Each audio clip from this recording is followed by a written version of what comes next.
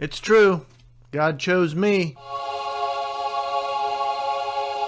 Stay tuned to see why God chose me and why He showed me mercy. But first, I want to share with you just a teeny bit of my background. I did not go to church growing up. When I did go to church with friends, which was about once every 5 years, I always felt very uncomfortable and I felt judged whenever I walked into a church building. It just wasn't my scene. My scene was the local bowling alley. I grew up on professional wrestling, Kiss, and Playboy magazine. In high school, I called myself an atheist. Earl Campbell was my idol. Miller Genuine Draft was a very close friend of mine. But none of that had anything to do with God choosing me or not choosing me. God did not reveal Himself to me until I was 22 years old. But He chose me before that, way before that. Absolutely no one can know God unless God reveals Himself to an individual. The scriptures teach that God does not reveal Himself to everyone at the same time. He chooses to reveal Himself to some in this life, and the rest He will reveal Himself to later. Those He gives the gift of belief to in this life are called the chosen, also known as the elect. God, as the active cause of all things within His entire creation, has chosen His Son to be first and foremost. He chose Israel out of all the nations on the earth, and He has chosen some to believe in Jesus in this life. God chose the elect without any input from the elect. God is the chooser, the elect are the choosees. Think about it. What could anyone possibly bring to the table to help God in His decision making? He knows everything, and He is wise, knowing best how to apply all of His knowledge. In the granting of belief, God alone is the one who transforms an unbeliever into a believer. God is the only active party in this transformation. The unbeliever is completely passive. Philippians 1:29 from the Concordant Literal New Testament. For to you it is graciously granted for Christ's sake not only to be believing on Him, but to be suffering for His sake also. Belief is graciously granted by God. Those granted belief will not die in their sins. Most of humanity will die in unbelief. Notice that God also grants suffering to the chosen. The chosen will believe and suffer for the sake of Christ. Those chosen by God will believe in this life. They have no choice. I had no choice. God can transform an unbeliever into a believer in an instant, in the twinkle of a beer glass. Acts 13:48. Now on hearing this, the nations rejoiced and glorified the word of the Lord, and they believe whoever were set for life Aeonian. Those who are set for Aeonian life are going to get Aeonian life, which is life in the oncoming eons. God chooses the time and the place when every chosen person will believe, and He also determines the time and the place when the rest will believe. Many in Orthodox Christianity teach that the elect are the only ones who will be granted belief by God and be saved from sin and death. The rest, they say, will suffer torment in hell forever or be dead forever through annihilation. But as we just saw, Jesus was chosen. Does that exclude everyone else from salvation? Israel was chosen. Does that exclude all the other nations from God's goodness? The truth is, God grants belief to the elect so that He can work through His elect to reach those who have not yet believed. He works through the elect now in this life, and He will continue to work through the elect in the future after this life. As God works through the elect in this life and in the next life, all will be saved and come into a realization of the truth. 1 Timothy 2:4. Our Savior God wills that all mankind be saved and come into a realization of the truth.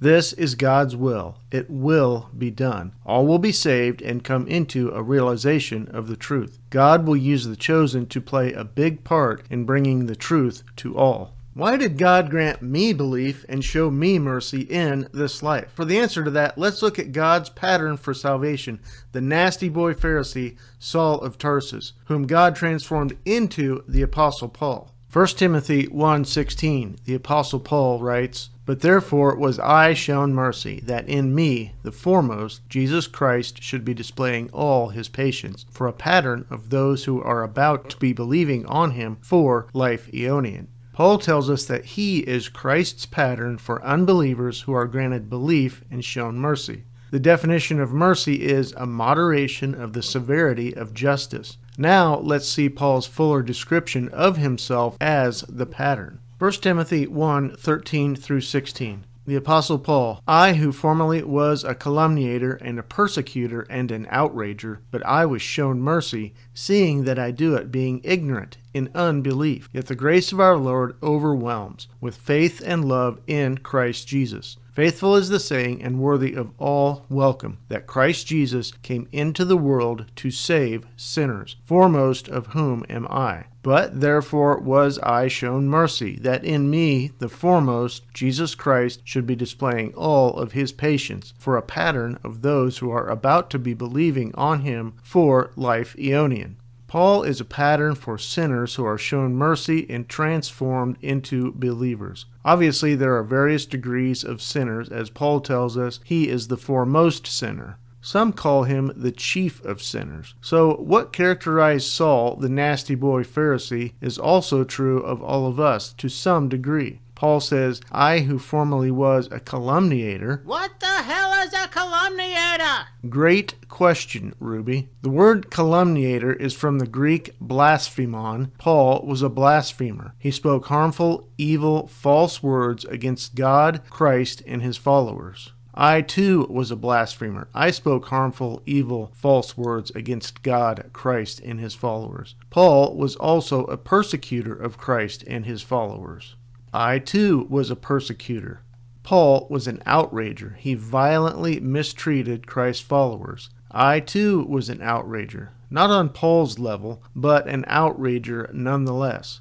But notice what Paul said God did to him when he was Saul the nasty boy. But I was shown mercy, seeing that I do it, being ignorant in unbelief. Paul's actions were worthy of death. Instead, God showed him mercy, a moderation of the severity of justice. I too was ignorant. I didn't know anything about God, and I was an unbeliever when God showed me mercy. In the showing of mercy, God did this to Saul. Yet the grace of our Lord overwhelms with faith and love in Christ Jesus. Notice what God's grace did to the worst sinner. It didn't just barely cover Saul's mountain of sin, it overwhelmed it. We see this truth reinforced in Romans 5:20. Yet where sin increases, grace super exceeds. Wherever sin is, even if it increases, grace super exceeds. Not just barely, but super exceeds and overwhelms, even for the worst of sinners. Sin is no match for grace. Christ overwhelmed me with grace, with faith, with love. I didn't have any faith in me. God had to give it to me.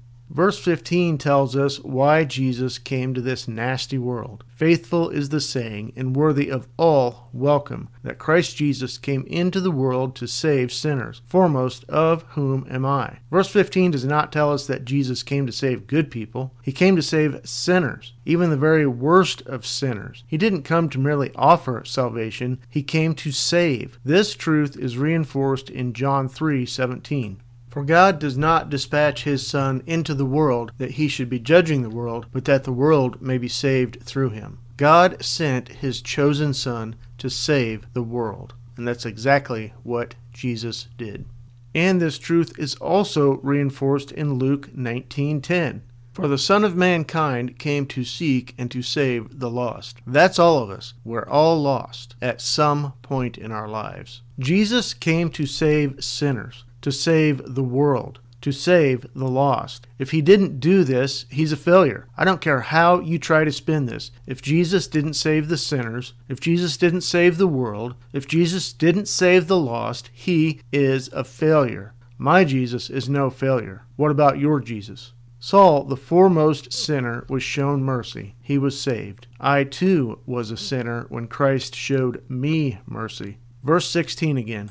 But therefore was I shown mercy, that in me the foremost, Jesus Christ, should be displaying all his patience for a pattern of those who are about to be believing on him for life aeonian. Jesus' patience is vast enough to allow mercy to be shown even to the chief of sinners.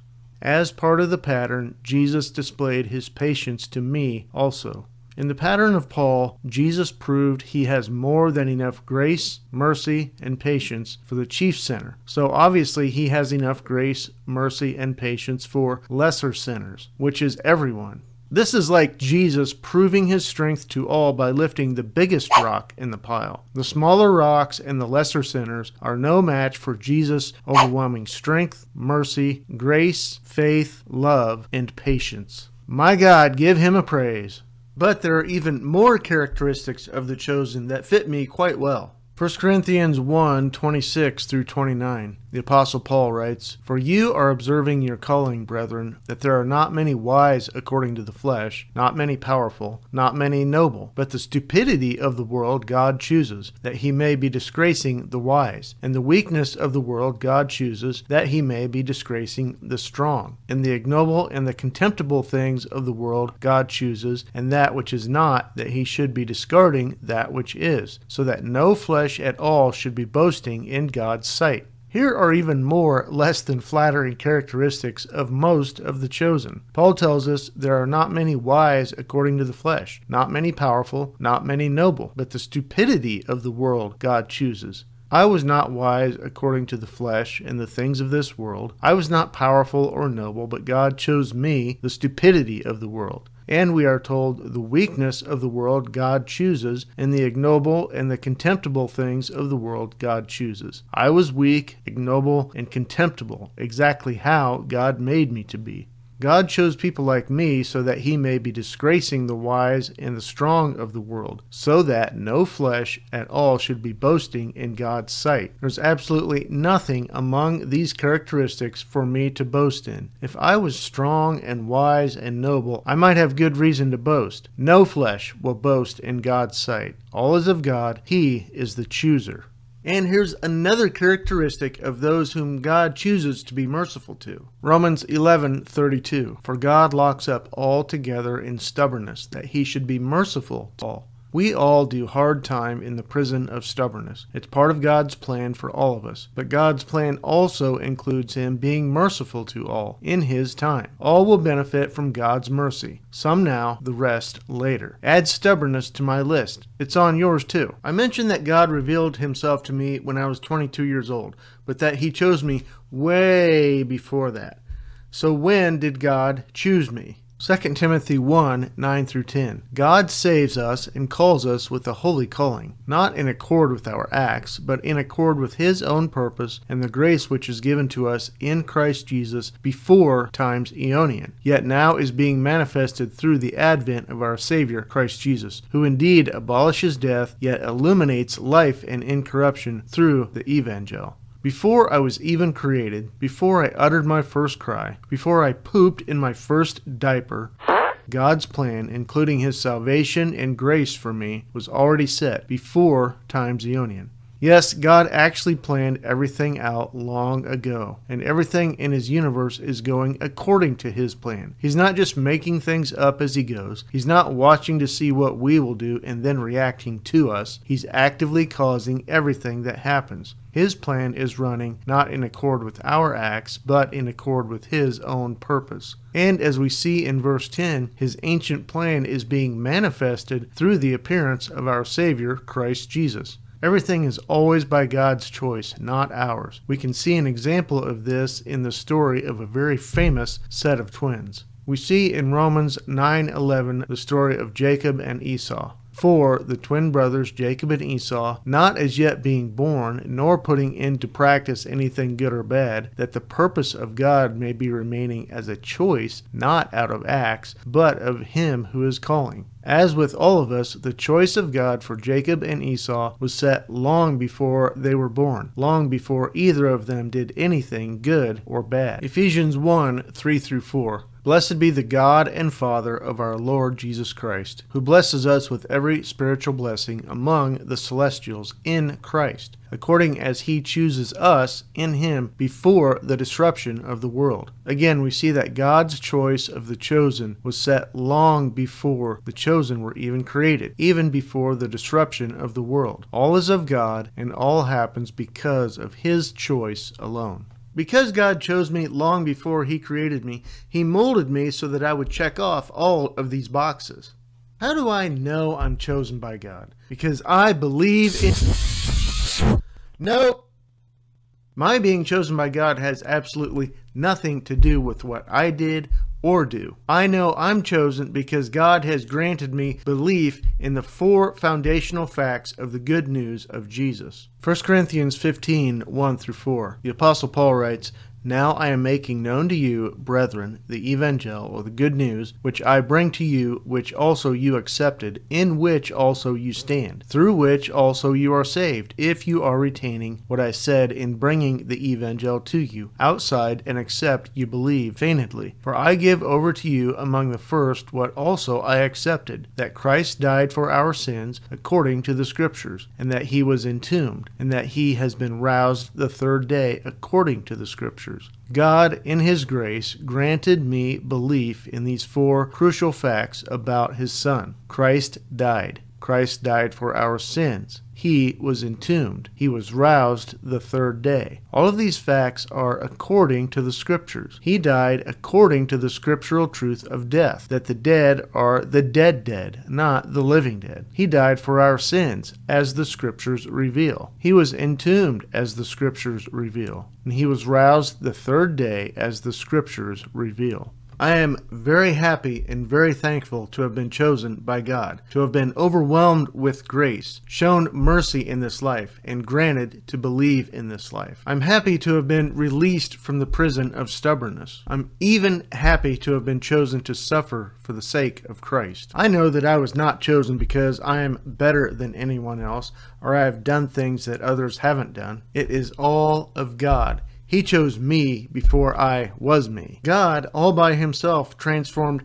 this blaspheming atheist into a believer in Jesus. And he is now in the process of making me competent. I am his achievement, not my own. I have absolutely nothing to boast of in myself, but I will boast in this. Look at what my God and my Savior have done for me, transforming a blaspheming atheist into a believer in Christ. All praise goes to them. Whether you are part of God's chosen or not, God and Christ have a vast love for you, and they will set you free from the prison of stubbornness. They will overwhelm you with grace, mercy, and love, and they will save you from sin and death. Watch this video next.